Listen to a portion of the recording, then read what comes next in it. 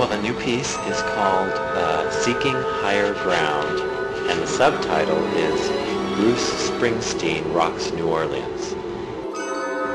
I was asked to write a piece for the Pacific Philharmonic and the Pacific Symphony for their first concerts in the New Segerstrom Concert Hall. And when I was asked to do it, I thought, oh, I usually don't write just pieces for chorus. It's usually the chorus is in a dramatic context. So when I was in search of a text, I went to Sister Helen Prejean, who wrote the book for Dead Man Walking and also wrote the lyrics for The Deepest Desire. And I asked her if she could come up with an idea.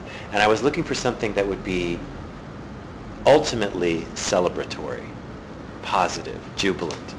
And she had been in New Orleans a lot as part of recovery efforts from Hurricane Katrina. And she saw people, displaced who had lost their homes, lost loved ones, and had been really through hell. And she went to this concert that Bruce Springsteen gave, and she saw people coming together in a way that she hadn't seen otherwise. And she realized this one person, through music, managed to bring so many souls together, united. She realized the power of that music, and it inspired her to write down thoughts. And so together we shaped a text that was based on that experience. For me, it worked really well because it was a dramatic context, a theatrical context for all those people. All those people are survivors of a terrible tragedy who have found their way together to create something positive. And so that's how it started. And John Alexander is the conductor and was instrumental in making the piece happen. And so it opens on Sunday, and I'm very excited.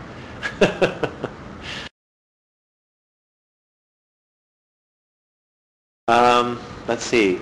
I got the commission about a year and a half ago, and Sister Helen gave me her text the first week of May this year.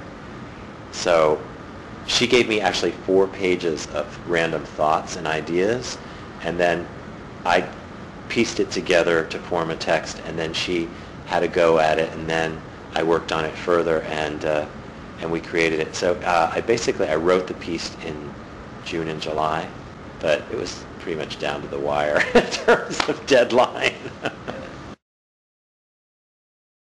It's a very short piece. It's only about 7 minutes long, but it's a hair raiser.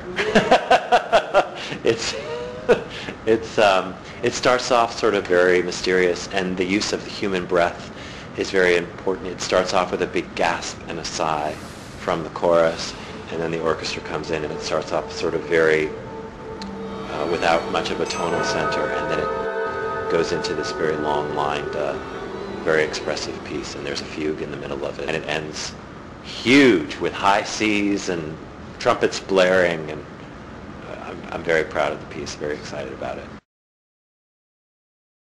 Oh yeah, it's a very spiritual piece. It's about the human spirit, of when we reach out to each other is when we're strongest.